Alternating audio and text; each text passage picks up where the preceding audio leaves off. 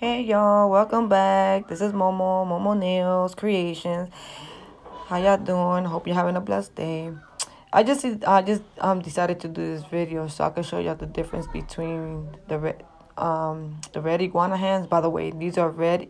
I got these silicone hands by Red Iguana, and I just want to. And I got two different ones. I got the half hands ones, and I got the two different ones. I got the regular one and the posable ones, and the posable one.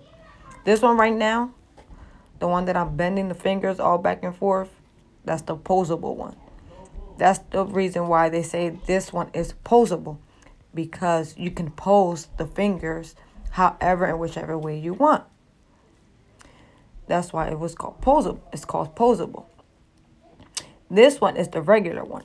This is just a regular silicone half hand. It's called regular because it's just a regular silicone hand. You can't do anything with it. It's just, you see how I'm just bending the fingers back and forth and all that, and it's not going anywhere. It's not doing anything. It's just right there.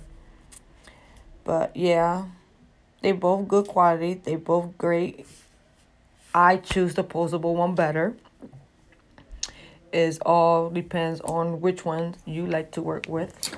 Yeah, so I like the posable. I choose one better, and I like better the posable one. So because when I'm doing nails on her, I can just, pose the fingers, move the fingers. I can move the finger all the way over there. I can move the finger whichever way I want.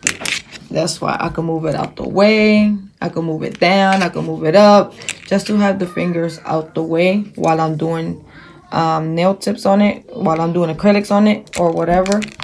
That's why I like the posable one.